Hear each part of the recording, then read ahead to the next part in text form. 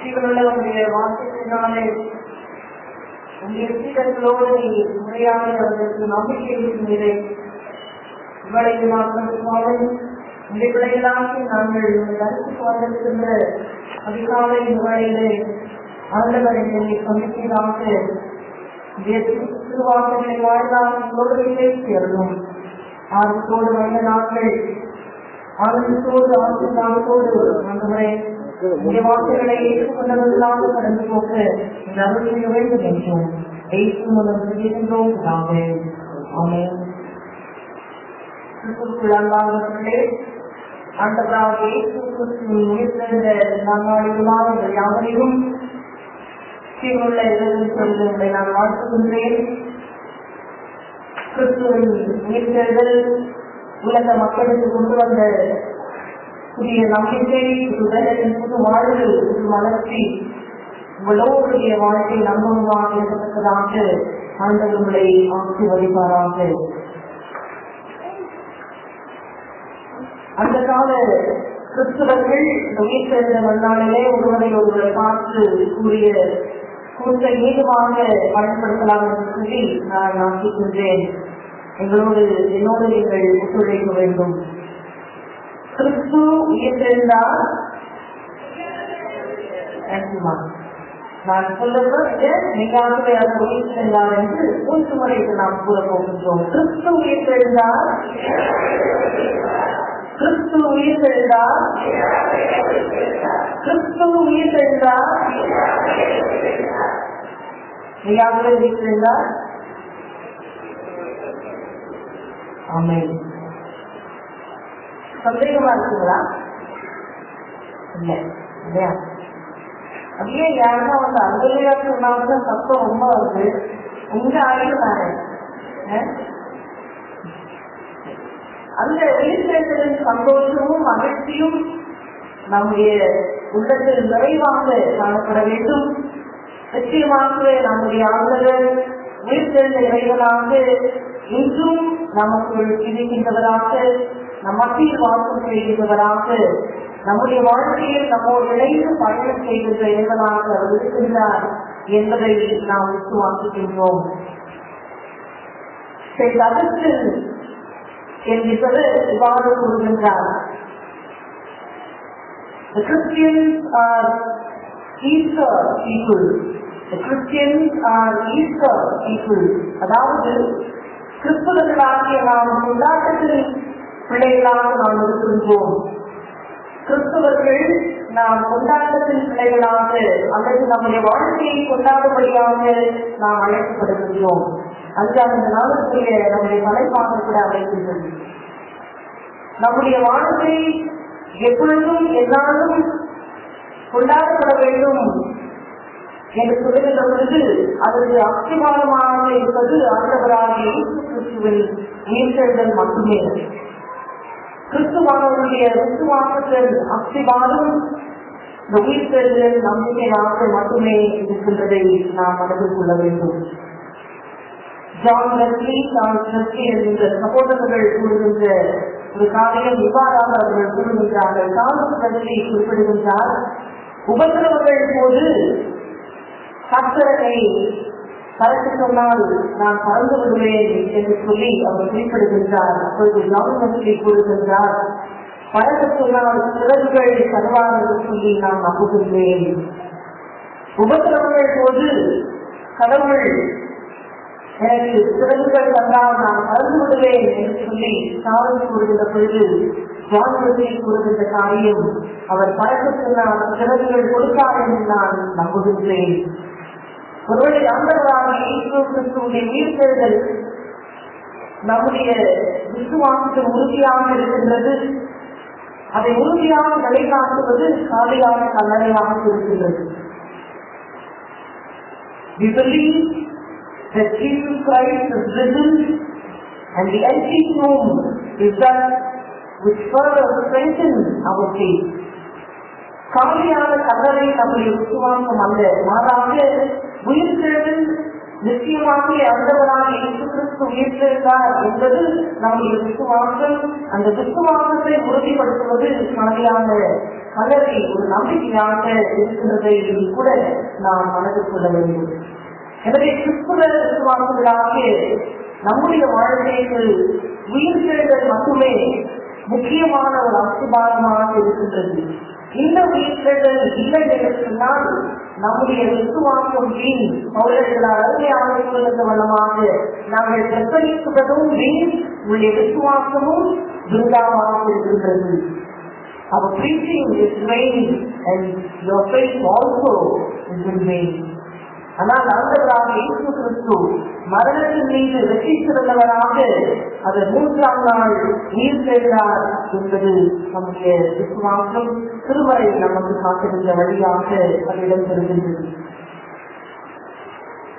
Socrates நாம் அறிந்திருக்கின்றோம்.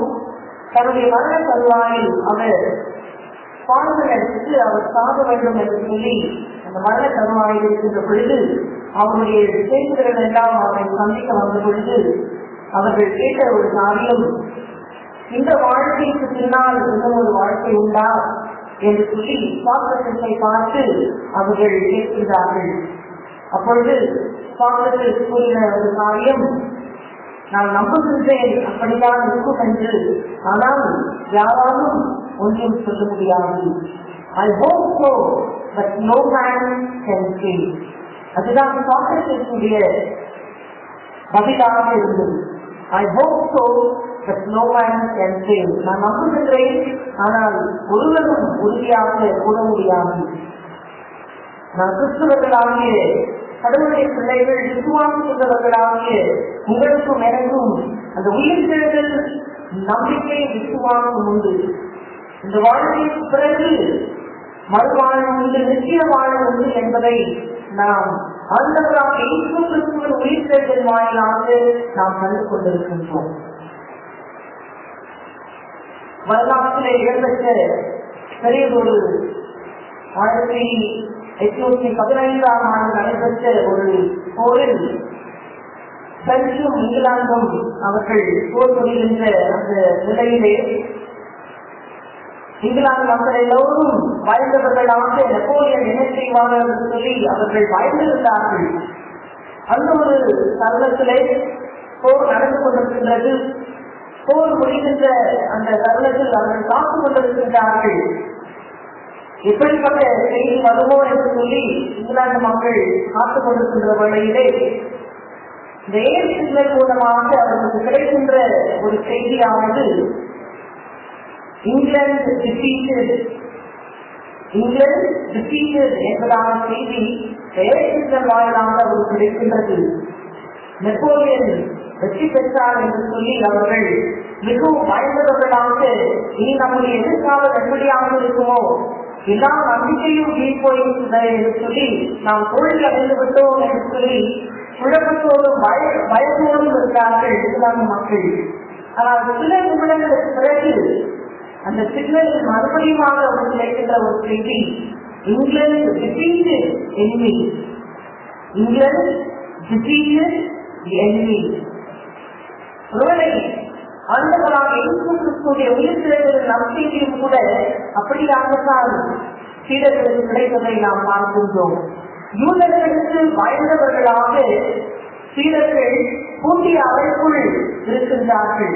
எல்லாம் முடிந்துவிட்டது, நம்முடைய போதகரும் அவர் இறந்து விட்டார், அவ்வளவுதான், இனி ஒரு நம்பிக்கையும் இல்லை என்று சொல்லி யூதர்கள் நம்மை என்ன செய்வார்களோ, மறு தலைவர்கள் நம்மை என்ன செய்வார்களோ, அதிகாரிகள் அரசாங்கம் நம்மை எப்படியாக நடக்குமோ என்கின்ற பலவிதமான பயத்தினால அவர் நிரம்பியவர்களாக பூட்டிய அறைக்குள் அவர்கள் இருக்கின்றார்கள்.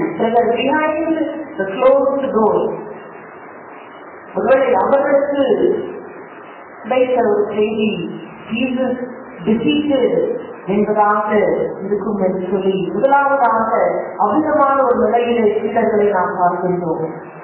Jesus defeated.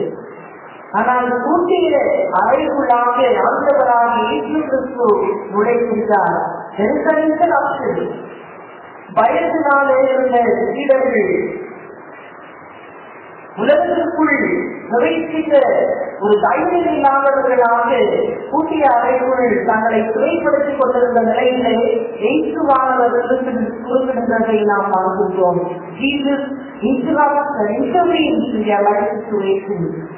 அப்பொழுது அவர்களுடைய பயம் நீங்கி சமாதானத்தை கூறுகின்றார் ஆண்டவராக இயேசு கிறிஸ்து. உங்களுக்கு சமாதானம் என்கின்ற வாழ்த்துக்களை சீடர்களுக்கு வைக்கின்றார். அப்பொழுது அவர் கிடைக்கின்ற அந்த செய்தி, Jesus defeated the enemy. Jesus defeated the enemy. மரணத்தின் மீது வெற்றி சிறந்தவராக உயிர்த்தெழுந்த இறைவனாக சீடர்கள் முன் அவர் நிற்கின்றார். மிகுந்த பயத்தோடு இருந்த சீடர்கள் இனி எதிர்காலம் எப்படி இருக்குமோ என்று சொல்லி ஒருவேளை நம்மை வழிநடத்த இனி யார் என்று சொல்லி அமிதமான சந்தேகங்களோடு ஒருவேளை அவர்கள் அந்த அறைக்குள் இருந்திருக்கக்கூடும். ஆனால் இயேசுவானவர் குறிப்பிட்டு முதலாவதாக அவர் கூறுகின்ற காரியம், உங்களுக்கு சமாதானம் என்று சொல்லி அவர் குறிப்பிடுகின்றார். அவருடைய மரணத்திற்கு முன்பாக இயேசுவானவர் சீடர்களோடு உரையாடுவதற்கு கூறிய வாக்குகளும் கூட சமாதான வாக்குகளாக, சமாதானத்தின் ஆசீர்வாதமாக இருந்ததை நாம் இங்கு பார்க்கின்றோம். அதற்கு யோவான் 14ஆம் அதிகாரம் 7ஆம் வசனத்திலே நாம் கவனிக்கின்ற பொழுது ஆண்டவராக இயேசு கிறிஸ்து சீடர்களை பார்த்து கூறுகின்றார், உங்களுக்கு சமாதானத்தை அனுபவிக்கிறேன், உலகம் தருகின்ற பிரகாரமாக நான் உங்களுக்கு தரவில்லை, என்னுடைய சமாதானத்தை உங்களுக்கு நான் கொடுக்கின்றேன், உங்கள் இருந்தையும் கலங்காமலும் பயப்படாமலும் இருப்பதாக என்று சொல்லி அமிதமாக பயத்தினாலே நிரம்பிய சீடர்களுடைய உள்ளத்திலே ஆண்டவராக இயேசு கிறிஸ்து சமாதானத்தை ஊற்றுகின்றார். அவருடைய இந்த வாழ்த்துக்கள் ஏசியாவின் 57ஆம் அதிகாரம் 19ஆம் வசனத்தில் வருகின்ற கிறிஸ்துவுடைய வாக்குகள் எதிரொலியாக இருக்கின்றதை நாம் இங்கு குறிப்பிடுகின்றோம். சமீபத்தில் இருக்கின்றவர்களுக்கும் தூரத்தில் இருக்கின்றவர்களுக்கும் சமாதானம் என்று சொல்லி ஏசியாவினுடைய வார்த்தைகளை அங்கு நாம் பார்க்கின்றோம். இயேசுவானவர்கள் கூட பயத்தோடு நிரம்பிய சீடர்களுடைய வாழ்க்கையிலே குறிப்பிட்டு அவர் சமாதான வாழ்த்துக்களை கூறுகின்றார். சமாதானம் சொல்லுகின்ற பொழுது கிரேக்க மொழியிலே ஷாலோம் என்கின்ற வார்த்தை பயன்படுத்தப்படுகின்றது.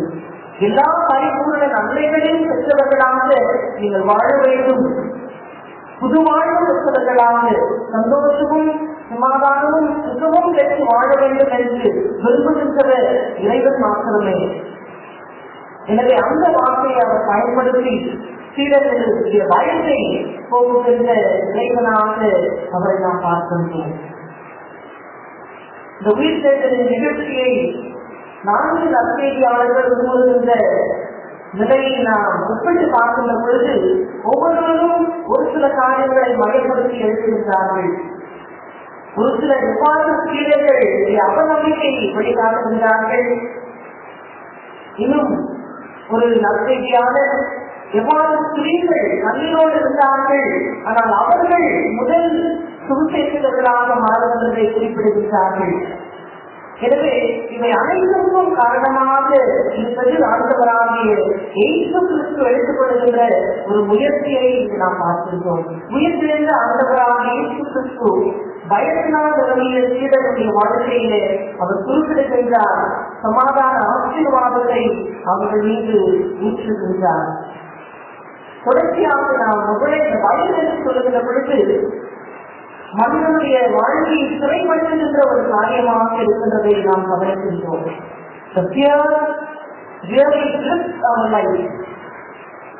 எந்த ஒரு காரியத்தையும் தைரியமாக செய்ய இயலாத ஒரு நிலைக்கு தள்ளிவிடுகின்றதாக இந்த பயம் இருக்கின்றது.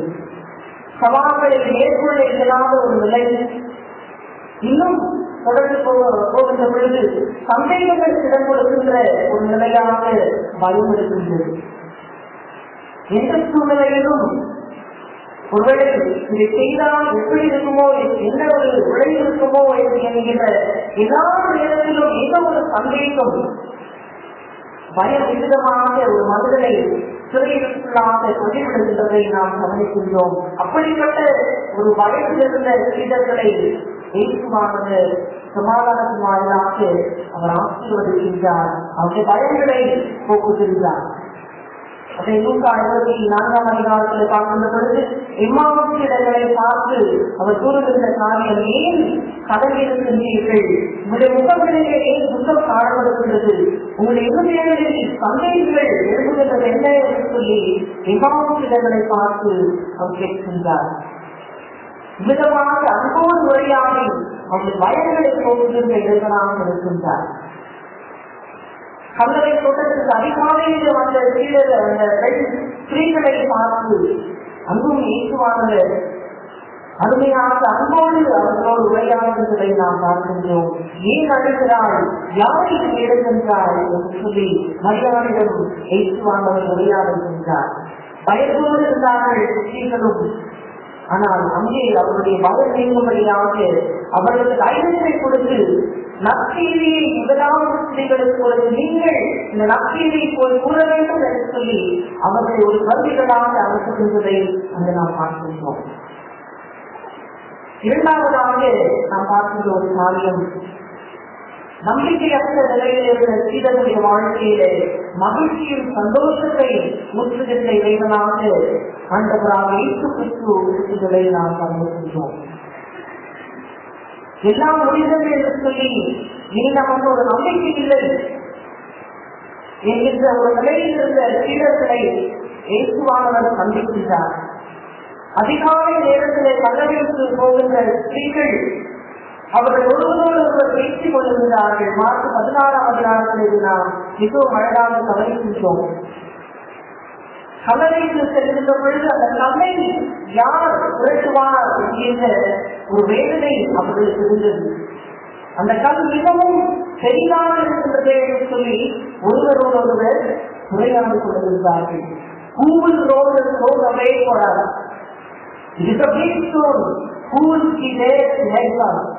அதுதான் அவனுடைய ஒரு தயக்கமாக உதவியற்ற நிலையிலே, நம்பிக்கையற்ற ஒரு நிலைமையிலே இந்த ஸ்திரீகளை நாம் கவனிக்கின்றோம். இறந்துவிட்டார் இயேசுவானவர் அவருக்கு செய்ய வேண்டிய அந்த 3ஆம் நாள் கடந்து செய்யத்தக்கதாக ஆயத்தத்தோடு அவர்கள் செல்கின்றதை நாம் கவனிக்கின்றோம்.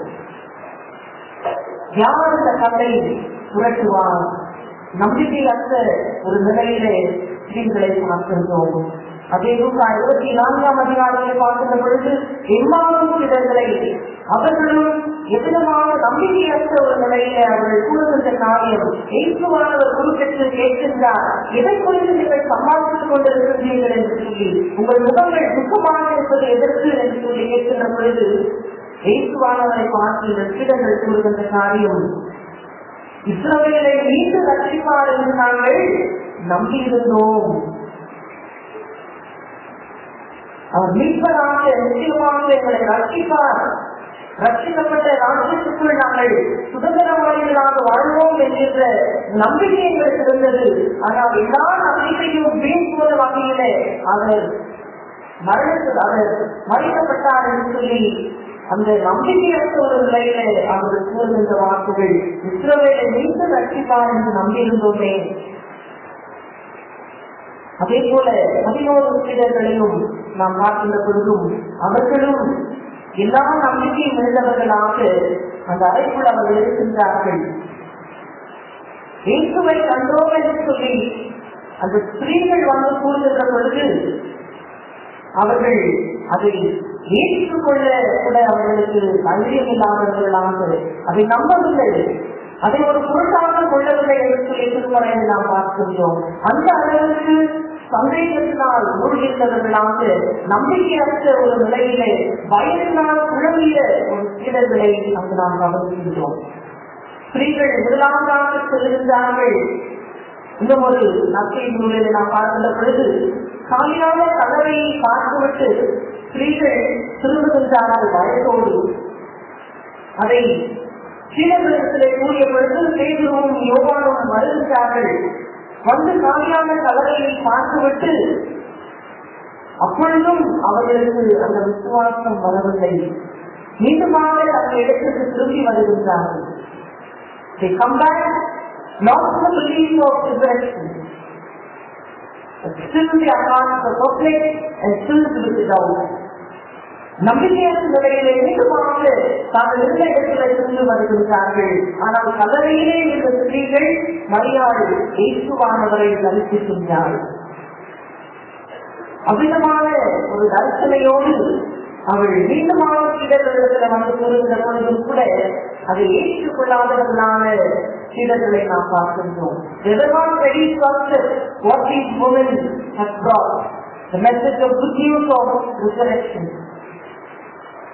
இயேசுவானவரை நாங்கள் கண்டோம் என்று சொல்லி ஸ்திரீகள் வந்து கூறுகின்ற பொழுது அதை ஏற்றுக்கொள்ள அவர்கள் தைரியம் இல்லாதவர்களாக இன்னும் அவநம்பிக்கையிலே இருந்த சீடர்களை அங்கு நாம் பார்க்கின்றோம்.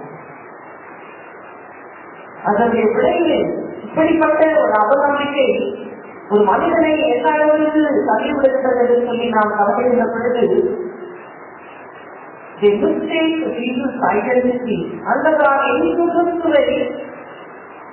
உண்மையாக கண்டுகொள்ள அவர்களால் இயலவில்லை.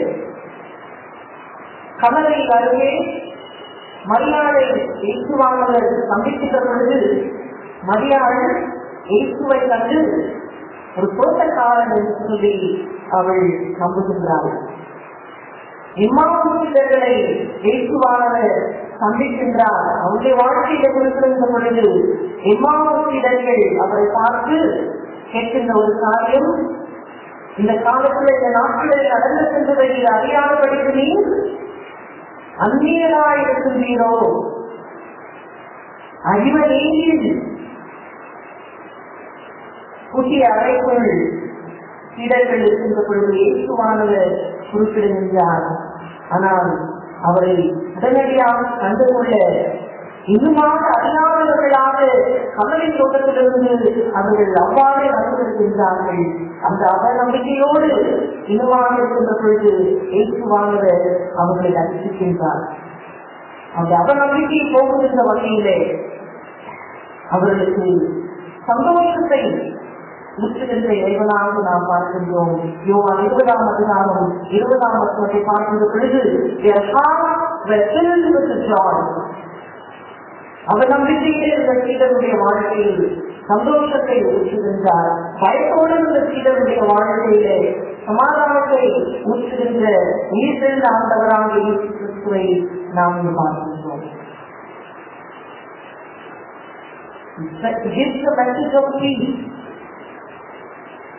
From fear there is peace. From unbelief to joy. That was the transformation in the life of the disciples. கடைசியாக பார்க்கின்ற பொழுது he sends them with his own power. வல்லமையினாலே நிரம்பியவர்களாக அவர்களை அனுப்புகின்றார். சுவிசேஷத்தின் நற்செய்தியை உலகமெங்கும் அறிவிக்கத்தக்கதாக வல்லமையோடு அவரை அவர் சீடர்களை அனுப்பி வைக்கின்றதை நாம் பார்க்கின்றோம். பிதாயினை அனுப்பியது போல நானும் உங்களை அனுப்புகின்றேன். பரிசுத்த ஆவியின் வல்லமையை பெற்றவர்களாக நீங்கள் உலகத்திற்குள் சென்று இந்த நற்செய்தியை நீங்கள் அறிவிக்க வேண்டும் என்று சொல்லி கூட்டிய அறைக்குள் இருந்த சீடர்களை இயேசுவானவர் சந்தித்து பயங்கள் நீங்க பெற்று நம்பிக்கையூட்டி புது மனர்ச்சியோடு புது வாழ்வு பெற்றவர்களாக புது நம்பிக்கை பெற்றவர்களாக ஒருவரை ஸ்திரீகள் உரையாடினார்கள். யார் இந்த கல்லை புரட்டுவார்கள், அது பெரிதான ஒரு கல்லாக இருக்கின்றதே என்று சொல்லி நம்பிக்கையற்ற நிலையில் இருந்த மக்களுடைய வாழ்க்கையில இயேசுவானவர் குறிப்பிடுகின்றார். பரிசுத்தாவின் வல்லமையினாலே நிரம்பி அந்த நற்செய்தியை கூறி அறிவிக்கின்ற கருவிகளாக அவர்களை மாற்றுகின்ற நிலையை இங்கு நாம் பார்க்கின்றோம்.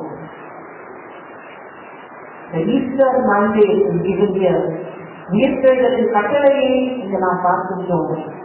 Come and see, go and proclaim. அன்று பாருங்கள், காலியான கல்லறை ஒரு பக்கம், என்னுடைய காயங்கள் வந்து பாருங்கள். சீடர்கள் நடுவில் இருந்தவராக சமாதானத்தை கூறிய இறைவன் தன்னுடைய காயங்களை சீடர்களுக்கு காண்பிக்கின்றார். Come and see the wounds in my hands and legs. நீங்கள் போய் நற்செய்தியை கூறி அறிவீர்கள். மன்னிப்பு உண்டு, ஆண்டவராக இயேசு கிறிஸ்துவின் அன்பு எல்லோருக்கும் உண்டு என்கிற நற்செய்தி உயிர்த்தெழுதலின் வாயிலாக நாம் கண்டுகொள்கின்றோம். அந்த நற்செய்தியை நீங்கள் போய் கூறி அறிவியுங்கள். Go and proclaim the good news of peace, of love and forgiveness. And this comes only because of resurrection. சமாதானமும் அன்பும் மன்னிப்பும் எல்லோருக்கும் உண்டு என்கிற நற்செய்தி, அதனுடைய அஸ்திவாரம் இயேசுவானவர் உயிர்த்தெழுந்தார். எனவே கிறிஸ்துவுக்கு அன்பானவர்களே, ஒருவரை நம்முடைய வாழ்க்கையிலும் கூட பலவிதமான சூழ்நிலைகள் மத்தியிலே நாம் கடந்து வருகின்ற பொழுது, ஒருவரை நம்பிக்கையற்ற நிலையிலே சில நேரங்களில் நாம் காணப்படுகின்ற பொழுது, இயேசுவானவரை கண்டுகொள்ள இயலாத ஒரு சூழ்நிலைக்கு நாம் தள்ளப்படுகின்ற பொழுதும் கூட உயிர்த்தெழுந்த ஆண்டவராக இயேசு கிறிஸ்து அவர் நம்மில் அன்பு கூறுகின்றவராக இருக்கின்றார். The Lord who takes initiative, the Lord who wants to intervene in our life situations, the Lord who is interested in individual life. தனிப்பட்ட நபர்களாக நம்முடைய வாழ்க்கையிலே அவர் அக்கறை கொடுக்கின்ற இறைவனாக இருக்கின்றார். ஒருவரை உயிர்த்தெழுந்த ஆண்டவராக இயேசு கிறிஸ்து ஏன் சீடர்களை சந்தித்திருக்க வேண்டும்? மறுதளித்தார்கள், காட்டிக் கொடுத்தார்கள். துயரம் துக்கம் நிறைந்த சூழ்நிலையிலே தன்னோடு இருக்கவில்லை, எல்லோரும் ஓடிவிட்டார்கள். ஆனால் ஆண்டவராக இயேசு கிறிஸ்து இன்னுமாக அவர்கள் மீது அன்பு செலுத்துகின்றவர்களாக அவர்களை நற்செய்தி கூறி அறிவிக்கின்ற கதைகளாக மீண்டுமாக பயன்படுத்துவதை நாம் கவனிக்கின்றோம்.